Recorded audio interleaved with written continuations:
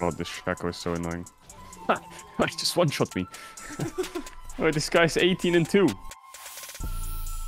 So what do a team like EG do to fix it? They're a team who obviously, like, you know, are the locally sourced, organic, farm-raised NA, right? The difference Europe has in not so much scrim culture, but like solo queue culture is people are very direct, honest, and forwards.